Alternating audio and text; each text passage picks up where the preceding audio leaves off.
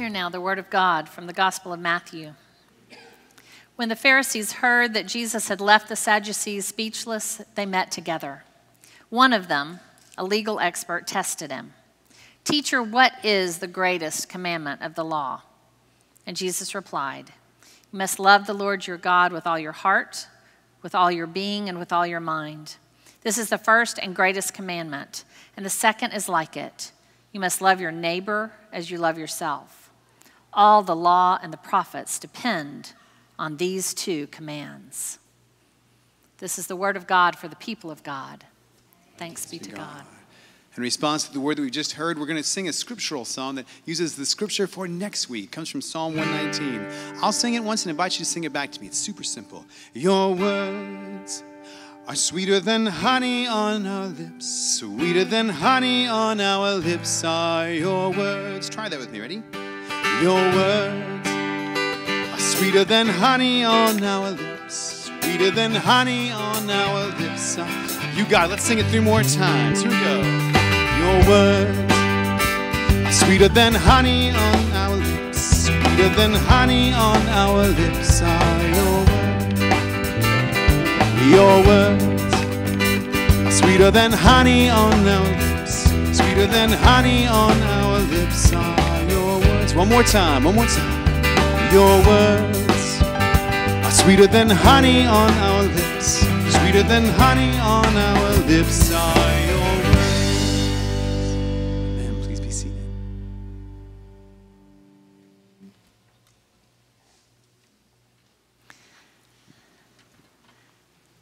Oftentimes we are told as United Methodists that we don't know the Bible. And so we struggle sometimes to be able to respond to people in the midst of moments where there seems to be discussion going on. And we tend to pull back from that. And yet last week Marcus lifted up to you as we talked about taking Jesus' Bible seriously, which was in reference to the Hebrew text, the Old Testament as we know it as Christians, that it's important for us to look at the Scripture, through reason, and through tradition. That part of the struggle is that oftentimes we debate about how we interpret Scripture, to take it literally, or do we take it as a greater truth? Is it the Word of God or is it the words of God? And what Marcus lifted up to you last week was that we as United Methodists don't interpret it literally. We interpret it as the Word of God, the truth offered to us through God's people.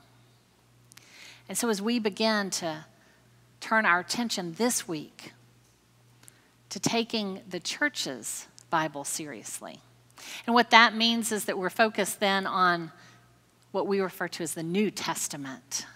Beginning at the Gospels, going through Revelation, I invite us to turn to God in prayer. Let us pray. Gracious and eternal God, inspire us with your true and lively word, that we may know more of what it means to be your children and that we may faithfully respond to the call of our Lord and Savior, Jesus Christ, the one in whose name we've gathered and the one in whose name we pray this day. Amen. It was 1979 down in Miami, and Hurricane David was approaching.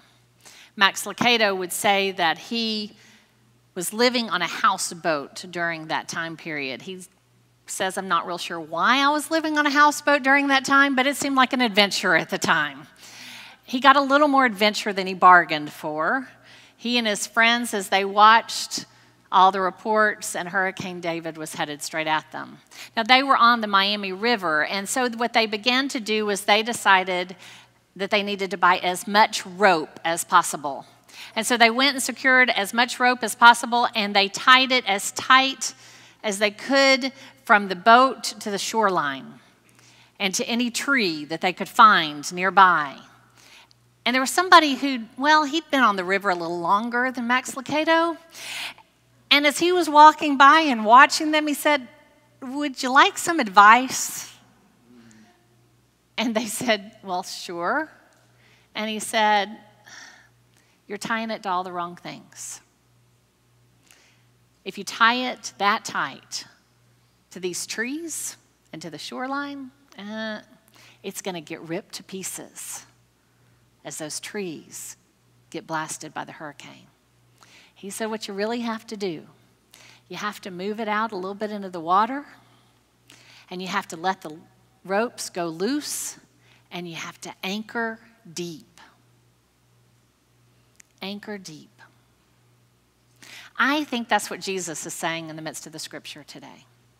I think he is responding to the Sadducees and the Pharisees, and those are two religious groups during the time. And what you need to know is they didn't agree with each other, and yet they had come together, and throughout the chapter, they keep asking Jesus questions. They keep asking him questions to see if they can catch him in something. You know friends who maybe do that sometimes, or they ask you a question and really want you to respond a certain way. And it's one of those where in the midst of this, Jesus looks at them and says, let me tell you the most important thing. All the law and the prophets is what he says. Everything from the Hebrew text. And the way in which I live my life and the teachings I have and what I understand the very nature of God to be, Jesus says comes down to two things. Love God and love your neighbor. Love God and love your neighbor. I think what Jesus was saying was, you're tying to the wrong things, and if you're going to anchor deep, you need to anchor deep in love. And you need to anchor deep in the understanding that God's love for you runs deep. And that the response for that is not only loving God, but it's loving those people that God has placed with us in the journey. And so how do we do that? How do we anchor deep? Because what I'm going to tell you is I think more often than not, as Christians, I think the debates that keep rising up in our world today, I think the debates that we continue to have, I think the concern about any fracturing that's happening in churches along any walls, it's one of those where I think over and over again in our world, in our country, and in the church, it is because we keep tying our ropes too tight to the wrong things. And we forget what it means to anchor deep. Anchoring deep means that when we look at the scripture, we look at the whole of it. From creation all the way through to the end of Revelation. It doesn't mean picking out one verse that says something about what I want it to say. It means how do we take the whole of the scripture. Now, what I need to tell you is that we are gifted in that we have the ability to have the whole book before us. That's only been in the last 500 years that that's been possible because, well, it was around that time that the printing press came about. And that gave us the ability to actually have it in this form that we could take home with us or study in groups. Because prior to that, well, how many of y'all know how to read Hebrew? We have some Greek scholars. Any of y'all read Latin really well? It's one of those where that was pretty much the option. And so the only people who had access were the scholars who could read Hebrew, Greek, or Latin, and they then told everybody what it said. But we have the gift. And next week, third graders, we're going to give you the gift of the Bible. Because we believe that we really are called to read it. And not just to read it, but to really allow it to begin to sink in. Not so that we can memorize it. I need to be clear about that. It's not so we can memorize verse by verse. And that's where we get in trouble. When people start asking us questions, we think, oh, I need to be able to quote something. No, really what we need to be able to say is, this is a book about God's faithfulness and God's love for us. And God does that through covenant from the very beginning of creation all the way through. every time people, God's children, turn away from God, God continues to call them back. God hears our cries. God listens and cares. God acts and God saves. That's the gift we have today. And so as we turn toward the New Testament, we open it and we find the Gospels. 4 accounts of Jesus' life, Jesus' teachings. Matthew, Mark, Luke, John. None of them are exactly the same. They all share a different perspective. And so we could tie our ropes to the details of all of those stories and debate which one is the facts, which one is correct. Or we could begin to look at the whole of the story. You know, Jesus didn't come to write a book. That wasn't his purpose. Jesus even didn't come so that other people would write a book about him. Jesus came to be fully in relationship with you and with me so that we could have a greater relationship with God. And so we got to get back to the understanding of what does Jesus' relationships look like? And you know what they look like? They look like when the children are all running up to Jesus and the disciples are going, yep, nope, we're too busy. You can't be doing that. And he sends them away. Jesus says, no, let the children come to me.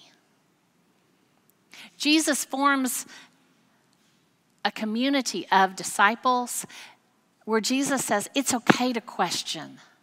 It's okay to struggle. It's okay to be honest about your doubts and your struggles because that's how we own our faith. That's why we do confirmation the way we do in our church, because we want youth to be able to struggle and to challenge, to ask questions and to own their faith for themselves.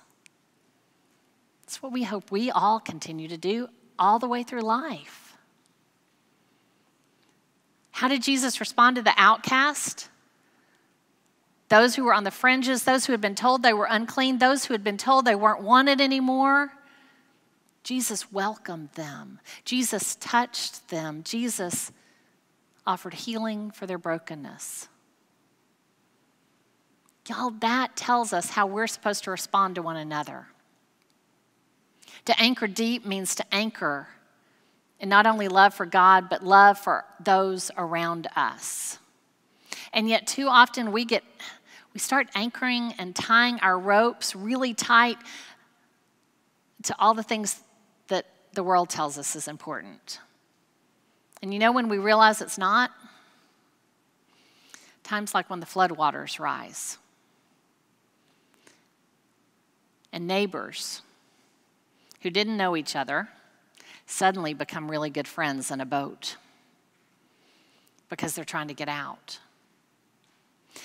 And in the midst of those moments, what I need to tell you is every time I saw a report of people piling in the boats, I saw them carrying like one bag with them, but I didn't see anybody kicking everybody else out of the boat saying, you know what, I've got to pull down all my stuff.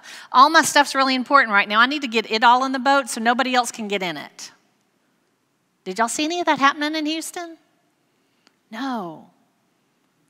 People were welcoming one another into the boat, regardless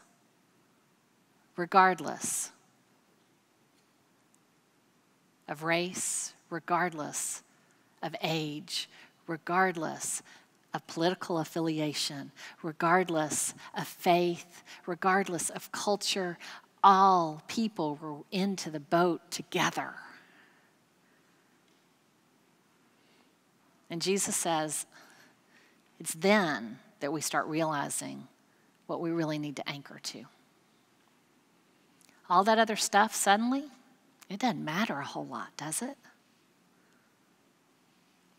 And then we get, after the Gospels, we get into the group of letters It's after the history of Acts that sort of tells an outline of why we have the letters that we have. And there's 21 letters. 13 are written by a man named Paul, or accredited to Paul. Paul was Saul prior to that. And what you need to know about Saul is Saul was one of those that had tied his rope so tight to the laws that he really had a hard time letting go. And he had tied it so tight that he was the one who stood at the stoning of Stephen. He was out persecuting those who were saying that they believed another way.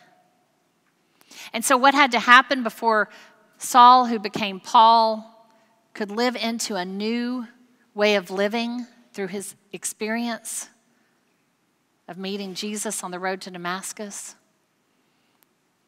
When his life had changed, he had to go back to those same people he was persecuting. And they had to work through forgiveness for him. They had to welcome him in. That's tough stuff. But it was only then that he was sent out, not just with God's blessings, but their blessings. And so he'd go and start new churches. And when he'd start a new church, he'd get a leadership team together, and then he'd leave that church and go start another one, and he'd write letters back to that church about a specific thing, about specific problems, about specific instances that were going on in those churches. And y'all, when we read the letters of not just Paul, but all 21, you need to know that we are reading somebody else's mail. Because what began to happen was the churches, they began to feel like that there was truth in those, so they began to pass them around. And they became part of the New Testament. But it gets a little tricky. And I want to tell you how it gets tricky. If you are a parent, some of y'all have more than one kid maybe in your home, or you have a sibling. And what I would tell you is that me and my sister are very different from each other. And so I have 4 kids. All of them are very different. Now, if 2 kids came to their parents and said, we really value what you have to say. We want some guidance from you. Would you write down some words of wisdom for us? I want you to imagine that one of those children coming is a child that, has always been very goal-oriented, has always had a plan in place, strives towards perfection more often than not, graduated college in 3 years, is already working 70+ hours in a job, and has the plan laid out from now till eternity about how their world is going to go. I want you to imagine the other child that has come to their parent asking for this, and that child, is more free-spirited, imaginative, loves to travel, decided, school wasn't really for them. And that child loves to just hang out with friends and be in relationships. Now, as the parents write their advice to both children, do you think the letters are going to sound the same? Probably not. They may both start with how much they love them. But somewhere in there, this child over here that is so goal-oriented, that is working 70+ hours, that only can see success down the road as step 1, step 2, step 3, probably the parent's going to write something like, it might be good to take a breath every so often, to stop and smell the roses, to think about what are some things you might do for fun every so often. And for the other child, they might say, we love your creativity. We love your free spirit. In order to pay for some of those things, and is there truth in both letters? Yes. Profound, infinite truth in both letters. But they were written for a specific time, for a specific purpose. The letters that we find in the New Testament are the same. They have profound truth in them. But if we tie the ropes of faith to a few verses here and there, then we have lost the lens which Jesus gave us of loving God and loving our neighbor. The book of Revelation is the one that more people than not wanted to not include in the New Testament. There was great debate over it. And what I will tell you is a lot of people choose not to really get into Revelation a whole lot because, well, it feels difficult, and sometimes people just get scared of all the imagery that's in there. But I want to tell you that I believe that Revelation is a book of hope. It was a book of hope for the early church, and it's a book of hope for us today. It's a book of hope in the midst of times of earthquakes and hurricanes and wildfires. It's a book that says that God is faithful, not just in the past and not just in the present, but that God will be faithful all the way to the end, and that there is always hope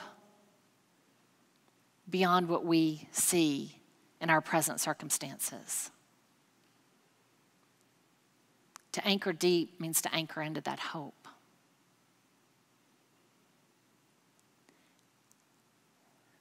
This gift of this book, it's not something we need to worship, but it is a tool